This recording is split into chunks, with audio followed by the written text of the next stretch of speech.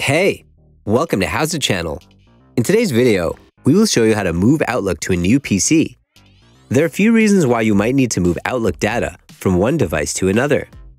You want to move some Outlook elements from one account to another. You want to move Outlook from one PC to another. You want to transfer Outlook from Windows to macOS or vice versa.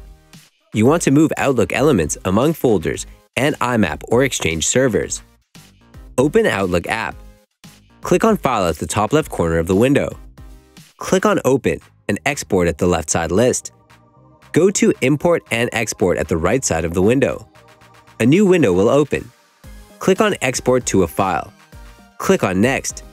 Choose Outlook Data File. Click on Next. Select the account you want to export from. Click on Next. Check Replace Duplicates with Items Exported option. Click on Finish. Click OK. Now, we will show you how to import the file.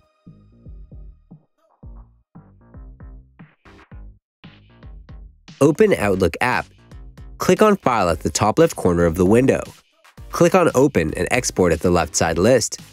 Go to Import and Export at the right side of the window. A new window will open. Click on Import from another program or file. Click on Next. Choose Outlook Data File. Click on Next. Click on Browse.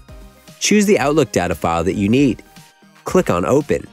Click on Next. Choose where you want to import items to. Click on Finish.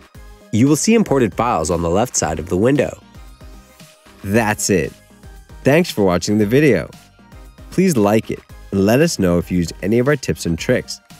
Subscribe to our channel. We upload new tutorials every day. See ya!